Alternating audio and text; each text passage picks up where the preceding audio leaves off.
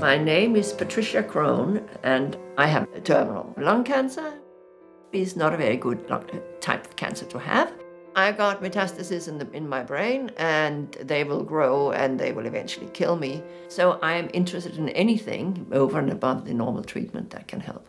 And this is where marijuana comes in. I wanted not to get high, but to get well. Cannabis, aka marijuana, hemp, weed, tea, pot, etc., was once a commonly used American medicine, which somehow turned into a dangerous, illegal drug.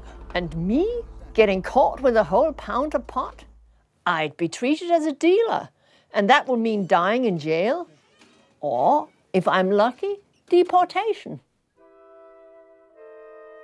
I'm making tablets, hash tablets, of Rick's oil. I am eating this stuff. Ah, too big. 1 tablet a day. It's disgusting. It's totally like tar. My hope is no growth of the metastases in my head.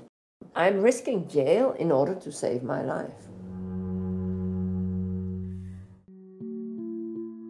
In December 2012, after taking cannabis oil for 4 months, another scary test. I had a PET scan on my lung, ground zero of all my troubles.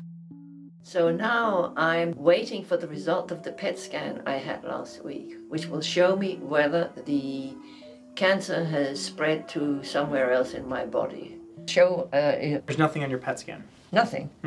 Nothing that's recurrent that we can see within the chest cavity or anywhere else. Your PET scan's completely negative.